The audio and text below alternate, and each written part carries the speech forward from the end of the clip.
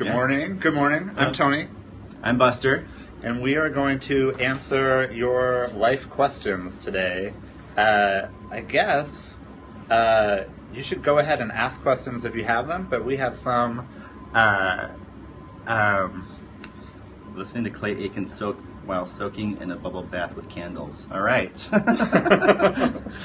You're better set up than we are. Okay, that's how we'll record our next one. Buster, should we give our credentials or no? Screw Sure. the credentials. Well, No, really? I don't care. You think people will just trust life advice from two strangers Well, they're not on the gonna, internet? Yeah, let's just go with that. All right, two strangers on the internet give you life advice. Let's start with a question that was given to us ahead of time. What is the one habit that everyone should create, resulting in the most general life improvement? Is it meditation, consistent exercise, rising early, something else?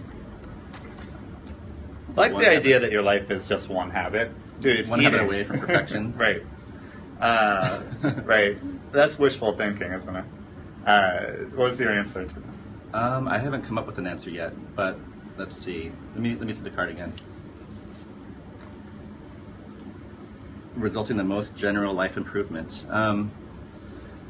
So yeah, meditation is a good one. I would actually, my favorite habit that I think works on a daily basis is free writing. Free writing is a, like, you just wake up in the morning and you do 750 words or 3 pages of just brain dump, getting your brain clear of all of its crazy ideas, all the things that you're stressing about, all the open loops that aren't resolved, the things that are creating anxiety that you might not even be aware of under the surface. That's the one that personally benefits me the most. And it sort of plays into this whole, it's not going to make your life better by itself, but it sort of enables, So you... self-knowledge. When you described this to me the first time, you actually described it as an equivalent to meditation in a lot of ways. Yeah, I think it's better than meditation in a lot of ways. Because so it's better than meditation because it's easier and it's more accessible. So people have a hard time going to meditation and figuring out, what do I do? What am I supposed to think? Am I doing it right? Yeah. Free writing is more, you sit down, there's a blank screen, you start typing or you start writing in a notebook, and it's obvious that you're doing it. And, when you're done, you're done. Versus meditation, like the timer goes off, you're like, did I do it? Did I fall asleep? What happened? So when people are free writing, you don't feel like they struggle with just editing themselves? I mean, I know the definition of free writing is that there's no editing. Editing but still, happens. the definition of meditation doesn't allow for a lot of self-criticism, and yet that's what trips a lot of people up. Yeah, I mean, I think editing happens, but because if you do it regularly, you get into the flow of just typing, and when your fingers are moving, and then the thoughts have stopped, you're like, well, they're going to keep typing, and something's going to come out. It's going to be like blah blah blah, whatever. I gotta go to the grocery store. I gotta buy these things. Oh man, I'm so angry at this person. I wish I would have said this. Right. And all that stuff starts just flowing because you're in this physical momentum of typing. So for the beginner, or for someone with writer's block in free writing, which shouldn't even happen, the instruction could literally be just type blah. Blah, blah, blah. Blah, blah, blah, blah, until... Well, I do that all the time. Sometimes that's half blahs. Really? And a lot of it's like, I'm so tired, man, this sucks, I wish I wasn't doing this, can't believe I have a meeting in 20 minutes. I like that real world experience, right? So I think a lot of people get tripped up on these new habits because they expect to be doing it perfectly, and then they think, well, I didn't do it perfectly, so it's not for me. But here you are, like, you've created 750 words, which is often used for free writing. You use it for free writing, and a typical thing from you is just a bunch of bullshit. Mm-hmm. Right. All right. Yeah. No, it's absolutely my answer is going to be meditation, and my meditations are super weak, like 2 to 4 minutes tops. But as far as I can tell, it's the number one thing. And it's certainly in the list that the question gave us. Meditation does a lot more for me than exercise and rising early, and it's almost like a prerequisite for those things. It's like push-ups for your brain, and it's calming. And so when I'm in that meditation practice, I walk around in a better mood and with more control over where I put my focus. And that makes it a great keystone habit. All right. We should come back to this one. I think there's more we can say there. Oh, really? Yeah. All right. All right, this is Jim asks. And if you guys have questions, you can just type them in. We'll try to read them and hopefully remember what they are. Maybe I should write them down somewhere. I don't know. Should we get a pen and write them out on this board? Yeah, I'll write them down if I see something. You guys have questions. Also, hearts. Apparently, hearts are a big deal. Look, I can give myself hearts. There you go. Yeah, thank you. Hearts are a really big deal. So Jim asks, let's say Jim in Cincinnati, what is the single biggest reason we fail on habit formation? What's the single biggest reason? A lot of these, like, you want the one answer. I know. All other answers. People are so looking for absolutes. You go first. My answer was statistics. Like, my experience is that people set so many goals that there's no way that they're going to get them all done. So it's easy to pick a habit that you didn't actually achieve. But, and I just always, I'm always reframe things in the positive, is how many habits did you achieve? Like, how many improvements did you make? Is it possible for everyone to improve their life in one way every day? That, to me, that's a better question than, I failed at flossing my teeth. Well, I succeeded at going to the gym. And that, if I wasn't doing either of those things, then it's a net improvement. All right, we're going to get how to to sleep early. Yeah. Okay. What's your answer to this? Okay, so first I want to dig into that. I think, so you're saying that maybe the reason people fail is because they created a framework of failure that's sort of broken, or where they create a goal that they don't even, that doesn't actually capture success, and they fail at something else. It turns out that it's just a matter of it's not the thing that you actually wanted to do. That you had 100 things that you thought for a brief moment in time you wanted to do, and then 2 of them you actually did. And I think that's sort of what I think is going on is, I don't know, a lot of my worldview right now is from the book Thinking Fast and Slow. Right? All right, you're reading it. Yeah. Well, I feel like this is one of those books you don't necessarily have to finish. Yes, it is. You have to read it 3 times. But, so I think you rationally prioritize what you want to do in your life, and then the system 2, the slow, emotional thinking part of your brain, just quietly reprioritizes everything when you're not looking. And so it just, things just drop out. And that's my experience, is mostly I'm failing on things because they dropped out. I was rationally I should eat more vegetables. And I'm totally committed to that. But the second I stop thinking about it, it gets reprioritized to be a focus on work, which I love, and exercise, which I also love. And a lot of people don't like exercise, but exercise habits I think, work for me because I just happen to like them. Cool. So can I introduce a really cheesy metaphor before answering this question? Yes, okay. Absolutely. So sort of getting to what's the one habit, and your answer to how your brain reprioritizes things. I sort of think of behavior change, as you're the chef in the kitchen, right? You're the chef in a restaurant. Yeah. Or maybe you're just the owner of the restaurant. Okay. And the owner of the restaurant comes in every morning, is like, all right, everyone, we're going to cook the most amazing souffle. We're going to serve it at lunch or breakfast. Yeah. And all right, I'm out, right? And then the chef is like, okay, well, do we have the ingredients for that? Do the customers want that? Is our restaurant even the right kind of restaurant for us? Maybe we're a sushi restaurant. The souffle is not going to fit into that sushi restaurant. So if you think about, you've got your conscious will coming in and saying, I want to meditate today. One of the problems with that, that then you say okay, well, then leave it to the restaurant to either succeed or fail at that in the day. But there's not a cause and effect chain between what the chef or the owner says and what the restaurant does. But if you want that to happen on the restaurant, you have to make sure that they have the right ingredients. Make sure that you're in the right spot. Make sure that the customers actually want that. Make sure that's in the right price range. Make sure that people would buy it. And then maybe, okay, so it's getting really abstract, but the idea is you're not you're not just the designer and the commander of your habits. You are also the doer and the enjoyer of your habits. And you have to really think in the framework of, hey, I'm the chef. Like, where am I going to get these ingredients for meditation? Do I have the right time in the day to do it?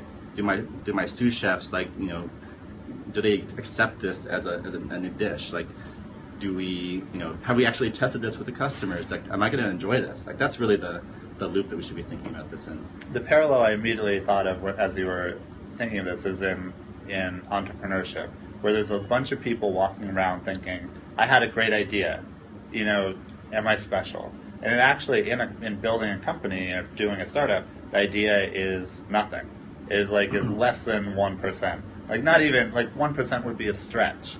And so, like, I think what you're saying is, for a habit, the intent to do the habit is not the same as doing that habit. There's just an incredible amount of baking or cooking that goes into it, into designing that habit. Yeah, and I would say that the habit industry in general has perpetrated this problem by creating a separation between the designer of the habit and the doer of the habit, because the allure of the habit is, hey, I'm going to design this thing, and then my subconscious brain is just going to do it in perpetuity, right? Yeah. And there's a separation between the thinker and the doer, when really you are the doer, and you should think about yourself not only as, like, you know, what should I do, but...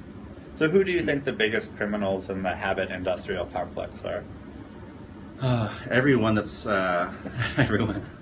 everyone that's trying to make money off of this industry, because you force yourself to start thinking about, how do I sell this to someone that's been disappointed 1,000 times before, you know. And I'm not saying that you're evil or anything, but you know, you're forced to think about this in terms of, like, how do I sell this, but you know, I would say that the bigger villains in the space are the ones that are really, you know, the bigger chains that are trying to make millions of dollars on, you know, trying to sell billions of books and have TV shows, and you know, is this like the Dr. Oz's of the world? I don't even know Dr. Oz enough to say that it's him. Yeah, I just know he had headlines today. I have no idea why people are complaining about him. On the other hand, people like Tony Robbins, I think he's been doing the selling of this for years, but he also truly, if you dig into his message, he will unwrap the marketing and start, you know, talking about the rest of the problem. Someone asked thoughts on Pavlok. I almost wore my Pavlok today, and then I decided I would wait and maybe get the Pavlok founder on as a guest. I don't even know what Pavlok is. Oh my god. This is what I would describe it as. The most press-friendly product that will never sell. I'm sorry, but it's a watch that gives you electric shocks. Oh, that one. Right. Okay. Yeah, that's not going to work. But, so I talked to the founder about it, and he said actually the best way to use it is to administer the shocks yourself as a form of aversion therapy. And so I did this. I have a bad habit of treating myself at Walgreens. I walk by thousands of Walgreens every day, and I'm like, do I need a snack? This is a terrible idea. And so now, when I'm wearing the Pavlok, every time I pass the Walgreens, I'll give myself a shock. And I think... Do you have one? Oh, that's right, you were wearing one. Yeah, I do have one. I like it, too. It's like this... I just like the watch. It's got this kind of industrial... I don't know, it's got this funny design to it that I think is pretty cool. It's different than all the super slick, you know, Apple stuff that's coming out. Yeah, my take on it is that these self-sabotage tools, you know, we were all trained to avoid negative feedback, and so the thought is like, oh, if I just create this loop of negative feedback, I will stop doing whatever I'm trying to train myself not to do. Right. But really what your brain's going to be is like, oh, Pavlok is bad, it hurts me. Let's not put that on the today because I don't want to be shocked. So that's the same thing happens with Stick and with all these, like, you know, Ulysses contract apps that are like, I'm going to sabotage myself or blackmail myself into doing this. No one's ever really done that, I don't think. It does speak to a certain level of desperation in this industry. It's like, nothing worked. What if I administer shocks to myself? like you really have to, I think, have tried a lot of things that failed before you think, yeah, that's a good idea. I'll do shock therapy. Yeah, if you have more questions, keep on sending them in. We'll try to read them and save them. And the hearts are always good. They make the purple hearts are me, so they make us happy. Someone asked in the chat, and I just wrote it down. Exactly, what should I do right now? What should you do? Hearts. Hearts. Jeez. It's not that complicated. What about that? I'll pay money to the Nazis if I fail at. Yeah, that's the same problem. Same problem. Yeah, no, we're not. I think we're not big believers in general. Although the thing is, to some degree, they've worked for somebody. I feel like that's actually something. They've worked for the co-founders, probably. No, they've got to work for some people in this space. Like, that's why they continue to stick around. I think they work for the press. They work for, like, getting on, TV shows, like How Outrageous is the latest, self-sabotage app. But, I mean, one of your things is that success rates across this industry are just, like, incredibly low. Like, I saw a hit piece on... Future plans for Coach on me. We'll tell you everything. But I saw a hit piece on AA once that was like, less than 5% of people go completely sober through AA. And I was just like, well, actually, that's fantastic.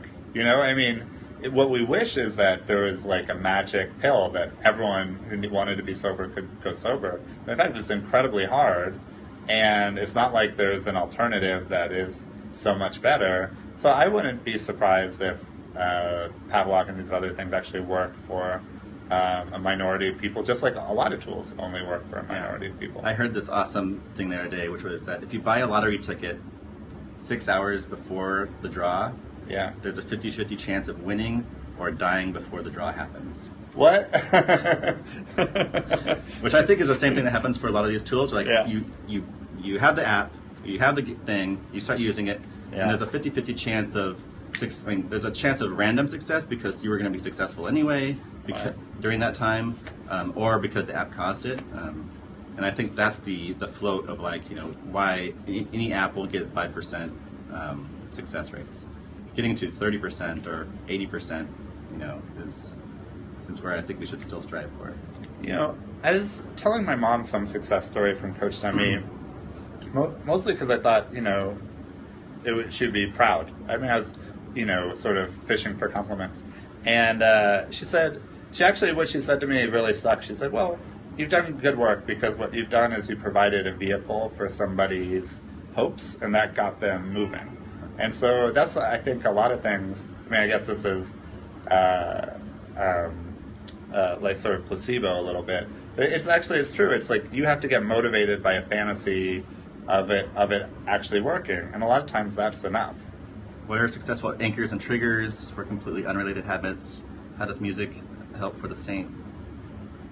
Do squats?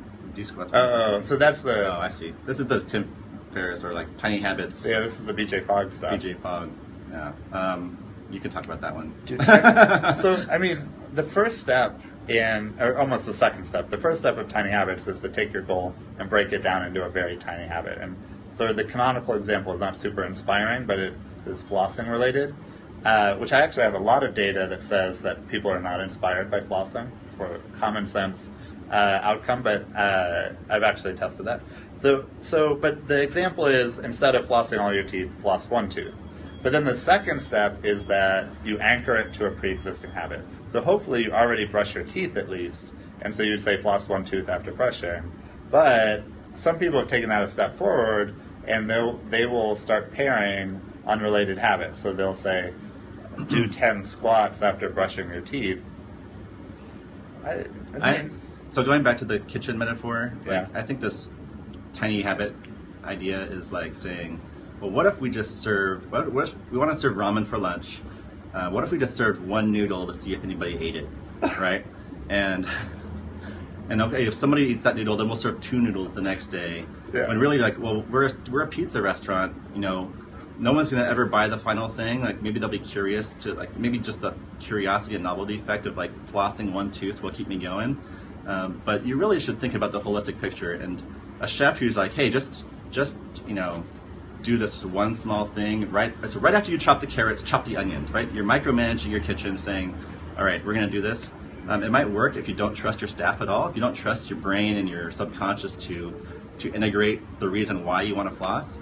But and maybe it works in a world where you're the strict, militaristic commander of your actions. But I think most people want to exist in a brain where there's back and forth, there's a narrative, there's a reason for doing things, and triggers goes around that. I personally think they work for certain people, but they're not. They give you early results, and they probably don't get you all the way there. So I'm just going to say negative things about every single habit strategy out there.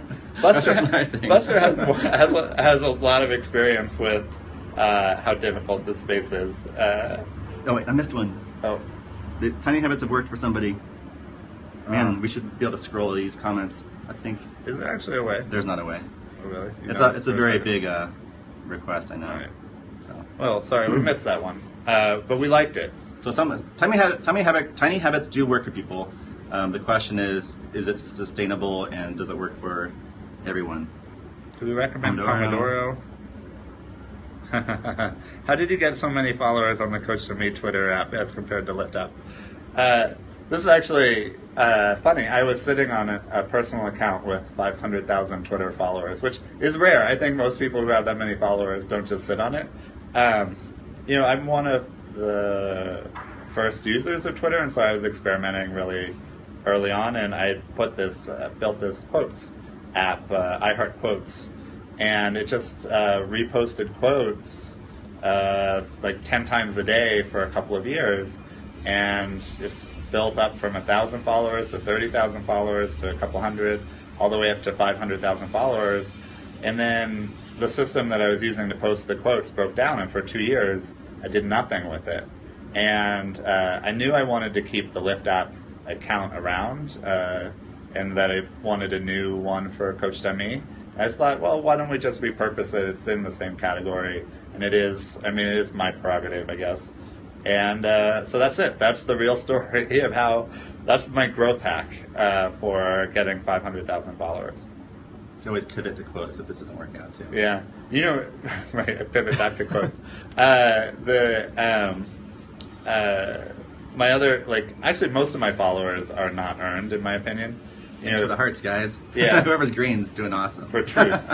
For truth. All right. I have a question that scrolled by earlier. Why do we all want to be different than we are today? Because we suck. We're terrible people. You know what I really always hated? I always hated about the early behavior design events I'd go to? Is it just felt like a lot of really judgmental people. It was like, I described this one mobile health conference as a room full of thin people trying to fix fat people. And if a single fat person had walked into that room, they would have been so offended. They're just like, oh, these overweight people, they're such a problem. And it's like, we gotta solve that, fix them. And I really hated that. So, I don't know, my answer to this is more along the lines of, because it's fun. I've been reading a lot of Alan Watts recently, and he has a very interesting take on this, which I sort of appreciate, which is, what if we didn't want to be different? What if we couldn't change ourselves? What if the world couldn't change? What if everything was just the way it is and it couldn't be changed?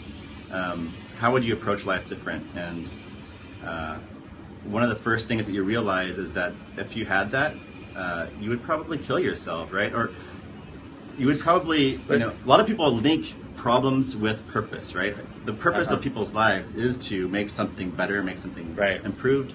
And our first reaction to a completely perfect self is that, oh, well, what do I do now? And so you create a new problem, right? The new problem is, how do I, do something that hasn't been done before? How do I go somewhere that hasn't been gone before? So you create a problem. The question is whether or not that instinct is correct. And I think that maybe, it makes sense in our day-to-day lives to come up with problems in order to have purpose. Mm-hmm. But maybe we all do revert to a point at some point where we accept ourselves for who we are. We feel like we belong in the world, that we don't have to change. I think that's a great, if we can get over that fact that we feel a bit. Well, it just would require so much work on yourself to get to the point of self-acceptance. right? No, the work is to back yourself up, right? Like, okay, well, what if all these problems didn't exist? And that is work, but it's the removal of things from your brain, not the addition of solutions. In my life, I categorize 2 quality levels of things that are fun, right? Like, to go to a new restaurant and have tasty food is an enjoyable experience. We tried a float tank. I have. Oh, all right. Go ahead. Anyway, but then I always forget that restaurant. Like, a week later, I'll have forgotten about that meal. But then there's things like big problems that I've solved or tried to solve or worked on for a long time that give me a level of satisfaction that go on for years and years. Like, I still think about things that I've accomplished 10, 20, just to go all the way back in 3rd grade, I wrote a report on the condor. And now I know a lot more about condors than your average person, and I feel really good about that. I don't remember any other homework assignment I did in 3rd grade, right? And so that's why I like big problems. That's why I like to work on big things, is because it just gives me almost like a lifetime of happiness when those get accomplished. Right, so that goes back to mindset, right? Like, you're doing something because you have to fix it, or because you enjoy it, or because it is an experience that feels rewarding in itself. And I think that you might have the same end action of doing things, exercising, meditating, but if you do them for different reasons, it can be different. We were smack in the middle of something. I missed that question. If you can, the word dynamic was in there. All right, we almost got it. I actually thought we were quick on trying to read that question, and it disappeared. Yeah, super fast. All right. Wait, the float tank. Oh, float tank. I haven't done it yet. Oh, really? There's a great one in Oakland. I have to go all the way to Oakland for this. Well, there's probably one here too, but there's one in Oakland. Actually, Rafi recommended it. And, it's called Float Center or something. And you spend an hour in a big, salty tank, and I had a really great experience. I went with my wife, and she had a terrifying experience. So we're going to do it again and see if... Both of you? All right. Yeah, and I would like to bring Nico, my 4-year-old, there too. I don't know if they're going to allow it, but I really think it's a relaxing... It's sort of like a nap where you're awake, and you start... I had this really strange, like, being buried alive, but enjoying it feeling. And Kellyanne had a buried alive. Kellyanne had a, oh shit, what's going on? Why am I here? Yeah, that sucks. Okay. We should get a affiliate code for these float tanks. We're selling it so well. Yeah, team outing. Okay, that could be our next team outing. I don't know if people know, a lot of people who are watching are Coach.me users. I don't know if people know that Buster is an advisor to Coach.me. So he's invited to the team outings. Alex asks, a 27-year-old with a $60,000 a year job is asking me, is this it? Is this what life is? Aside from platitudes, what should I tell her? I'm assuming this question came in from one of our coaches. But even if not, I think it still makes sense.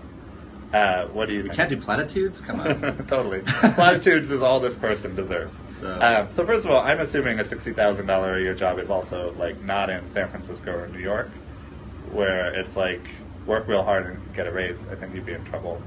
I mean, here it's just really expensive here right now. But anyways, they're disappointed that they checked all the boxes. They checked all the boxes. Well, you gotta get married, you gotta have kids. Oh yeah, right. Yeah, that's you gotta retire. There's just more boxes. Just keep on going down the list. Yeah, there's gonna be more of them where I came from. I think I picked this question because I've personally been thinking about what a con education is. I mean, first of all, I believe in being educated, but when I look back, like, why did I do all of this homework? Right? Like, I never would have done any of this work on my own volition. I did it because I was being promised this $60,000 a year job. And then, and thankfully I figured this out really quickly. I graduated and started working this job at MasterCard, this really corporate IT job. And I was like, really? This is what I went to school for? This is so boring. It was. I mean, everyone there was lovely. I don't have any problems with MasterCard as a company in particular, but I wasn't asked to do anything challenging, and I was paid well enough that my life was comfortable, which is sort of, I think, what this person is saying. And I was just like, what? This doesn't make any sense to me, and I think that is sort of this like con of life. It's just like you got to make your own rewards. You got to be able to think for yourself, to figure out for yourself what makes you happy. Ooh. Ella Luna's book is probably a good one to recommend. I really enjoyed her take on this, which is thinking about jobs, careers, and callings. And I think one of the problems with this checklist model of living is that they're all shoulds. Like, you should do this, you should do this, you should do this, all the way down. You never really figure out what do you want to do, right? And what do you enjoy doing? What's calling to you? And she's got a great way of articulating this answer. I saw her talk a couple weeks ago and I read her book. It's really good. Wait, what is the book called? It's called The Crossroads of Should and Must. It just came out a couple weeks ago. Oh. She wrote a blog post on Medium about a year ago. Yeah. And she was on the design team for the Mailbox app. Yeah. It's been at a couple other places, but then she quit and moved to another country and found a white room from her dream and started painting and really shifted her thing. Right. Because a ton of people wanted her to work on their startup. Right. I know a couple of people that were recruiting her really hard, and she was like, "Well, I should do that. A lot of people think I should use my credibility from this Mailbox app. You guys should do more of these. Thank you so much. All right. You guys should press the hearts more." If we get 3 billion hearts, we'll do it again. That's right. Only if we get 3 billion hearts. Actually, I think the hearts run into the rankings, and of course, I want more people to see this. But yeah, she made a really intentional life decision to. Awesome. What's your opinion on uncovering oneself, chipping away blocks versus transforming oneself? I'm on the chipping side of things, but I don't think you can really succeed at that unless you do have to go through a transformation. So I would say transformation is ultimate goal, and then the way you go about it is by wiggling lots of things and seeing which one is a light switch that turns something on. That's my personal take. I could go into that more. But a lot of times in the self-improvement space, people get really polarized. So there's even in Tiny Habits, one of the first things that BJ taught me when he was teaching me that methodology was it's really hard to design for epiphanies. So let's design for tiny habits instead. And I sort of suspicious that these things actually work in parallel, that epiphanies are rare but very powerful, and the way that you increase them is by doing lots of work. You create more surface area for epiphanies. So, example, I work with an executive coach once a week generally.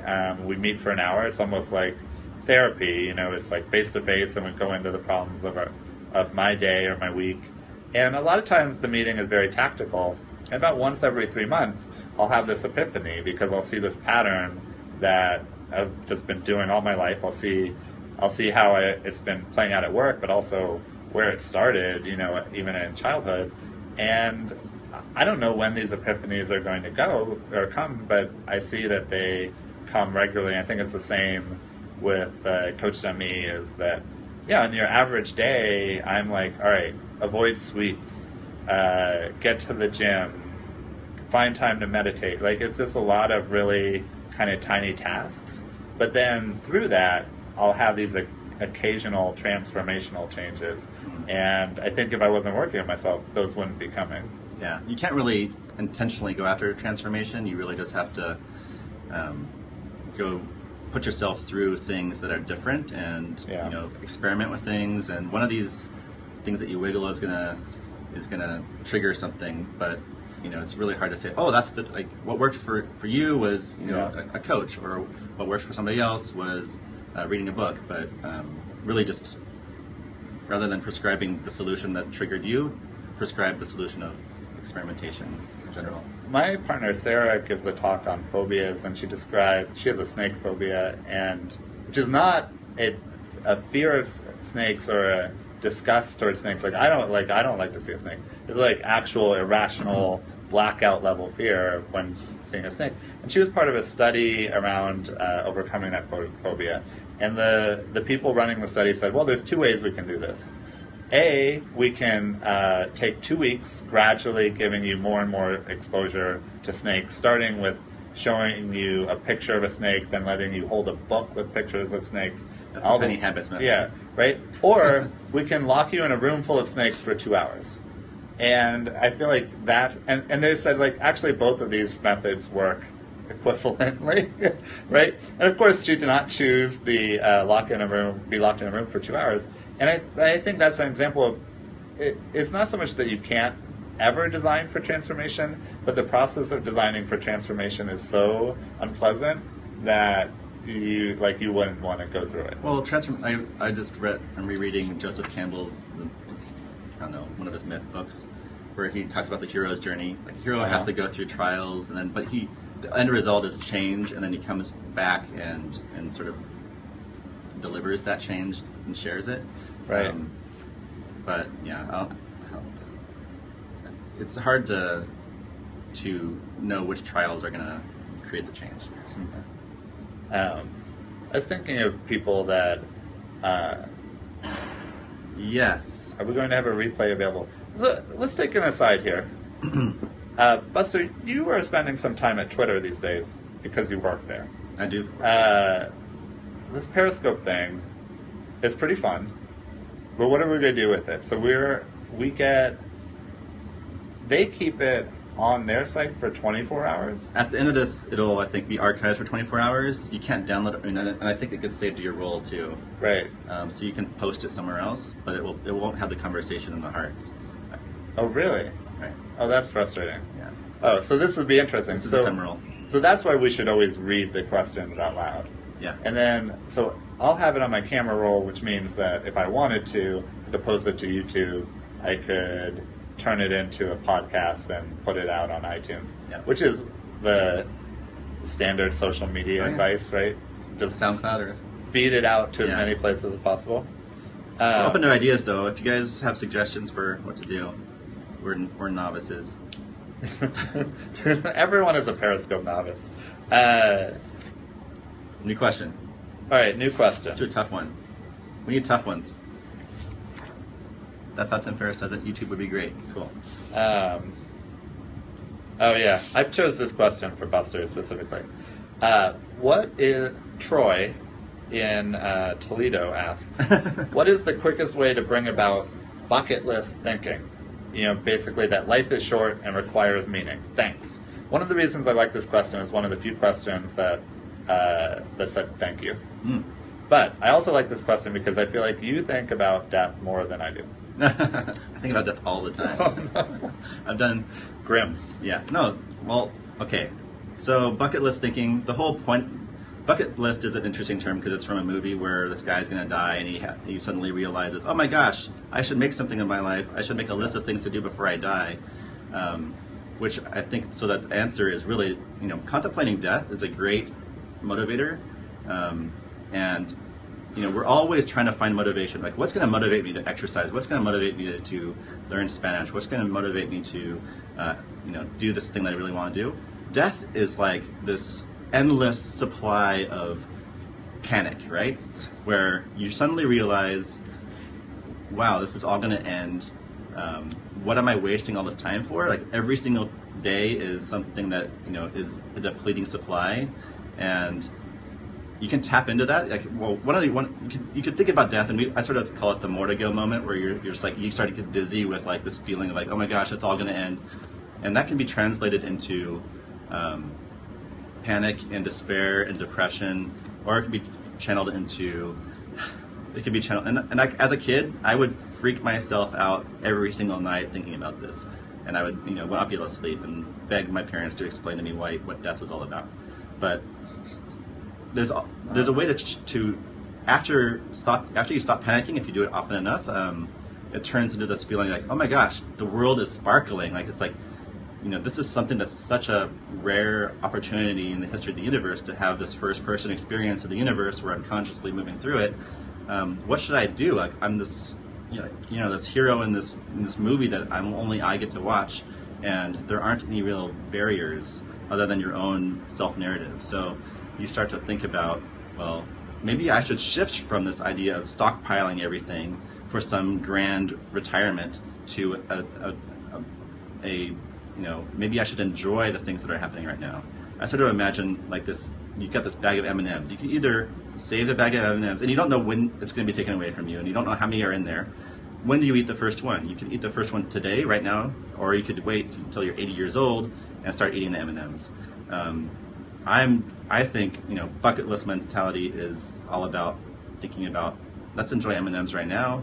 Let's not only do that, but also think about how do we, I don't want to burn through the entire bag of M&Ms in 10 seconds and feel sick, but think about, what is it about the world that is enjoyable, and how do I go about enjoying it? So you thought about death for so many years, for 10 or 20 years, and then came out the other side into happiness?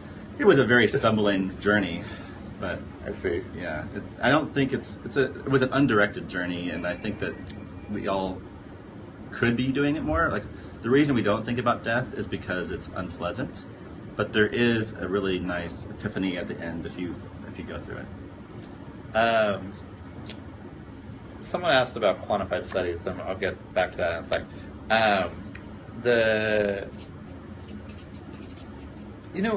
At first when you started talking about the sort of the motivational aspects of it, of just it reminded me of a story that about Michael Jordan and how he would look for motivation everywhere. Like, if he could, the best thing that could happen is that someone would slight him, an arena worker would not hold the door open for him on the way into the visit, to an away game, and he would be like, I'm going to show that away worker, I'm going to score 40 points tonight, right? And it kind of showed me how lacking in motivation all of us are. Here's a guy that's desperate for more motivation because he can't generate enough himself even, and that's a pretty motivated guy. But I think of him as sort of miserable, right? That his Hall of Fame induction speech was all about how he'd showed, he'd proved all these people wrong, dating all the way back to high school, and I was just like, bro, calm down, you're great, this is a time for you to be magnanimous, and he just couldn't really do it. So that's why, me personally, I worry about getting too obsessed with negativity, because I find that for me it's really sort of all-encompassing. I think I try to stay really positive because I've had times in my life where I got kind of negative, and it wasn't just it wasn't about being depressed, it was about being mean. It just turned me mean. I was always looking at things that were wrong in people and the people around me, and I try really hard to avoid that. And there's some part of just thinking about death that is the same for me. I almost have the opposite viewpoint. I never think about death, and I think of I just start out by thinking I could do anything and everything, and I don't know if that's... You're just setting yourself up for supreme disappointment. Yeah, totally. When I'm 80, I'll be like, I still haven't won. I still think I might win win state meet. I'll double in the mile and 2 mile and win both events. I think it's too late for me to be competing in high school races. Do we have any questions? We would take another question. Oh, someone asked this question, and I wrote it down. Yeah, more questions if you have any, about anything. Doesn't have to be about... Are there going to be more quantified studies, such as the quantified diet? Would we do one on meditation? For people who don't know, we sent 12,000 people through a pretty rigorous scientific study on the effect of 10 different diets. And what we found, essentially, is that any diet that's not the standard American diet is going to lead to weight loss. The standard American diet is terrible. We also found that, I mean, I guess I could tell you that paleo and slow carb diet could potentially lead to more weight loss over the first 4 weeks, which is all our study showed. But I was more interested in the effect of this study because we did another one that wasn't nearly as complicated on meditation. And what it said was people who succeed start small and don't worry about failures. The people who fail, they all tell the exact same story. They say, I sat down for only 20 minutes and I couldn't keep a clear mind, not even for 20 minutes, therefore I'm not cut out for this. And so success or failure was 100% attributed to expectations. If you expect to keep a clear mind, which, by the way, never happens, then you're going to think you're failing. And so anyways... So what you're saying is that the diet itself was not important. What mattered is your expectations. And the diets are not designed to change expectations. Right. Right. And it's like, well, what's the point of this research? Does it give people... Do people need this research to give them more confidence? Right? I didn't feel like we were discovering things. I felt more like we were supporting things that were already common sense and good ideas. And I've actually had more success with the meditation front because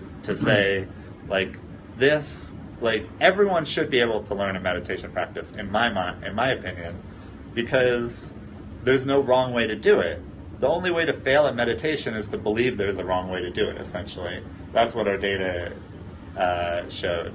But it all goes back to your identity and how you think, and we externalize the solution as saying like, oh wait, these programs, these apps, these services are going to solve my problems, when really the problem is internal, and it's very personal. And that's why I think things like meditation and free writing and like just thinking about what your brain is primed for, and having a way to talk to yourself in a friendly way, disambiguating the different voices and beliefs and values in your head, and having making progress there is going to have so much more impact in the long run than saying, well, is it paleo or slow carb? Like, right.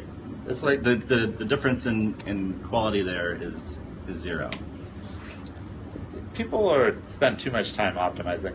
One of my theories on the self-improvement industry is that all of the advice works because it's being compared to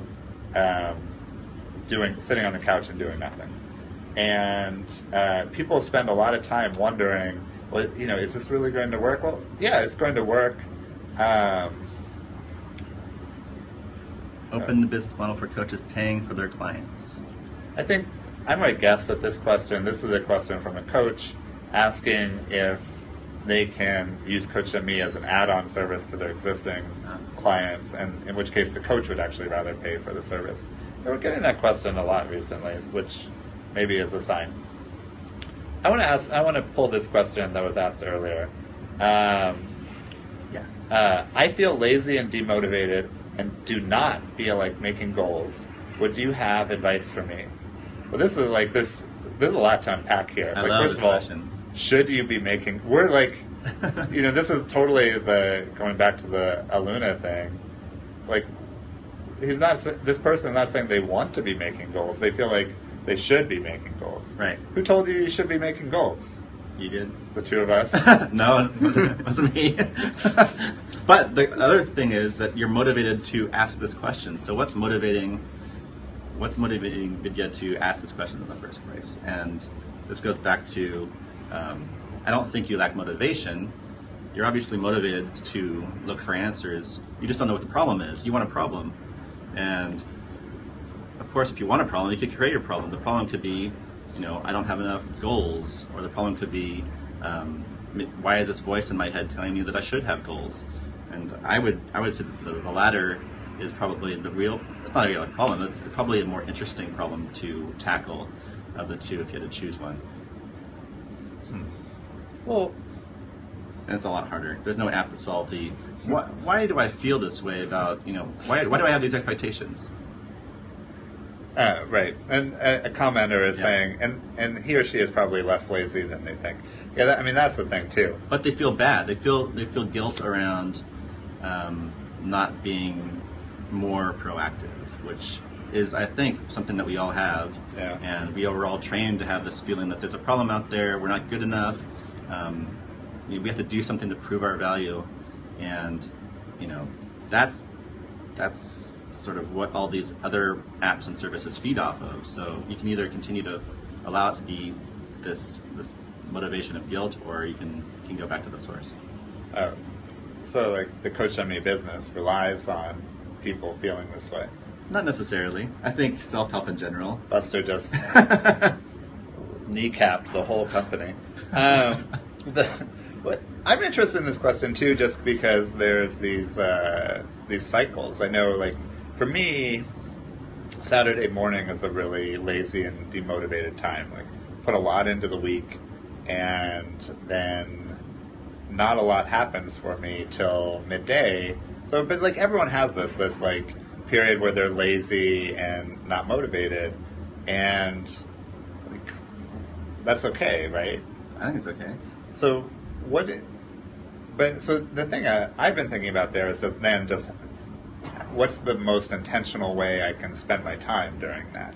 So this like really, this question, do I have advice for you? You say you're lazy and demotivated. I was like, oh yeah, these are my favorite TV shows, is like the advice I want to give.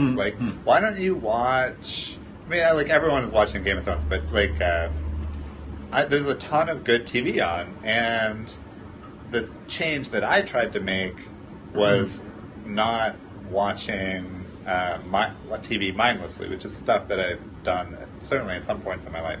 And so I don't have cable. I basically only binge watch TV. But to me, binge watching TV is perfectly acceptable. I've chosen that as something that I want in the mix of my life. Yeah, what if you just revert to cat mode? Where you're like, I'm now a cat. What do I want to do? Take a nap? Do I want to lay in the sun? Do I want to sip some water from my bowl? Do I want to chew on some wheatgrass? Like, live like a cat for a while, and then like let your body recover, like let your mind and mental state catch back up to where it has energy and motivation again. I would say, like, right. Don't feel bad about it. I think that's a cat doesn't feel guilty. One of the real common tactics in whatever behavior design or goal chasing goals is around framing and reframing. So you could just reframe this whole thing as your goal should be to be lazy.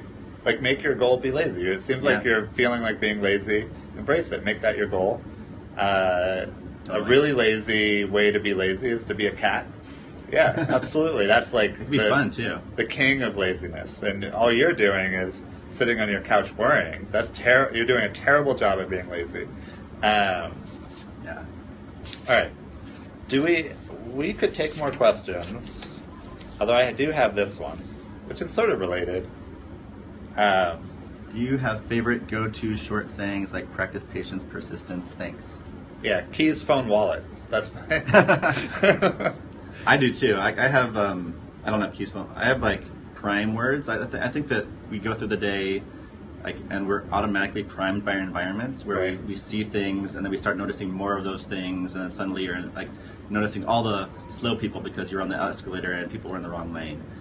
Versus like, what if I primed my brain with confidence or attention, and I started noticing what's confident in my environment right now, what's attentive in my environment right now, and you start noticing all this amazing stuff. You're like, wow, that water pitcher is just like totally just being itself in a confident way, and you start noticing it in other people. You start noticing how even insecurity, it can be like a sign of confidence, and like, that's just like one example of priming yourself to experience. You use something around quality time. Is that still part of? So that's something that you're really on the lookout for. Yeah. And do you still use this other app for it? No. I use my brain's app for. I have quality time. I have this word called levitas, which is the opposite of gravitas. Of like, look for the lightness in everything. Of like, how are things light and easy? And another one called lucidity, which is just like, who's paying attention, and am I paying attention? And these are just like, I'm not trying to embody them myself. I'm actually just trying to think about them and notice them, and that changes my lens that I go about my day for a brief period of time. I stopped making New Year's resolutions. It just didn't make sense. I'm like running an app where I'm constantly putting new goals into it. And I started doing New Year's themes. And so last year my theme was hyperbole, which I think cracked a lot of people in my life up. But I felt like, we should go for it. We should go big. And I just wanted that to be really a part of my way of thinking. And then this year my theme was joy. Because my normal MO is like pretty intellectual. It's like I'm either at work, working out, or like, it's like I spend a lot of time in New York, so we're at museums, we're doing all this cultural stuff. And I wanted to really look for things that are just like flat out funny and fun and made me just happy. And those things are my friends. It's, we can choose a lot of times for what to do at night. We can choose comedy and dancing and all of those things. And so that, for me, that's my like prime word for the year is joy. And of course, I'm habitually forget it because I chose it for a reason. I felt like my life was unbalanced and I wanted to balance it out a little bit more. How often do you think about joy, or how often you... About once a week. I'm like, oh, right, joy. I'm going to work on that.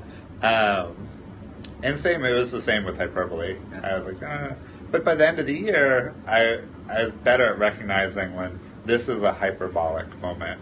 And, I don't know. What's an example of a hyperbolic moment?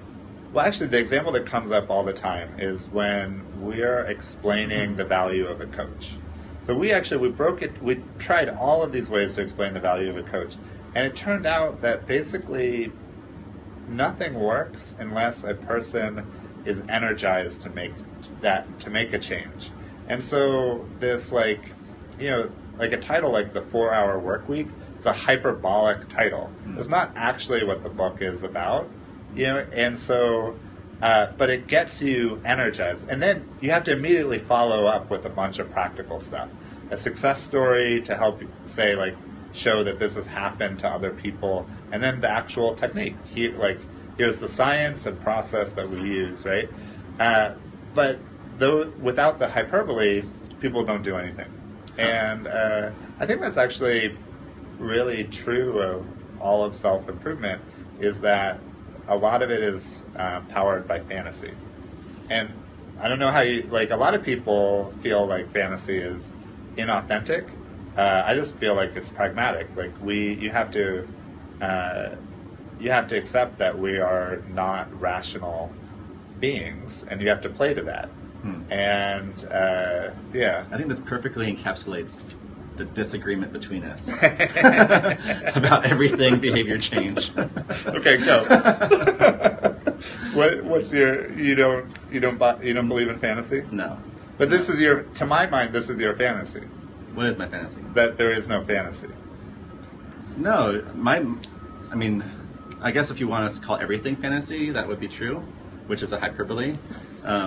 But I would say that there should be one drive, and that should be the drive towards truth and self-knowledge and reality versus towards fantasy.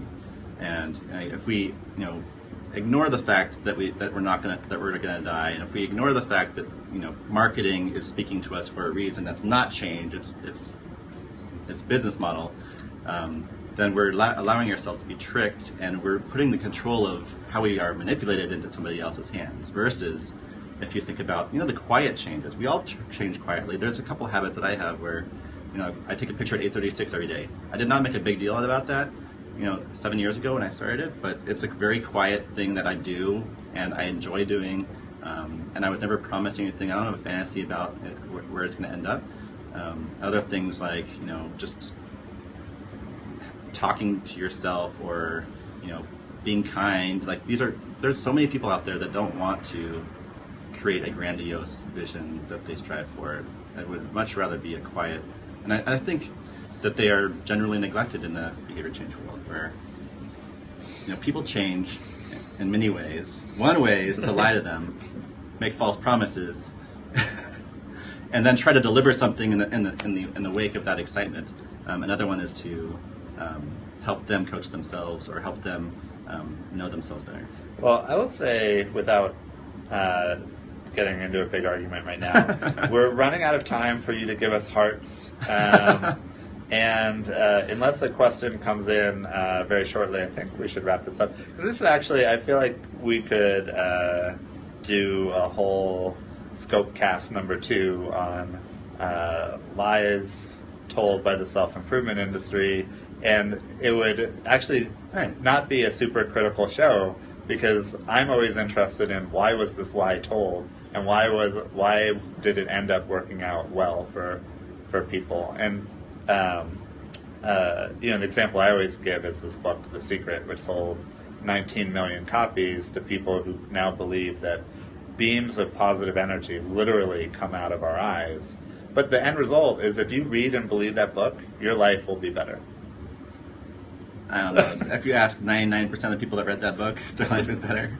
I think 100%. Their life was better, at least for a period of time. All right. Well, yeah. Let's do another one on that topic. All right. Thank you so much for the questions and the hearts. I mean, seriously, get those hearts in. I'm gonna add some. This culture is American specific. Yeah, that makes sense. So people in other cultures aren't trying to improve themselves? They're not as marketed to, maybe? Yeah. Maybe. Huh. Right. It's definitely an American industry of self-improvement, because anything's possible and promises are made. All you have to do is spend $30 or $250 and it'll change you in 7 days. That's the American dream right there.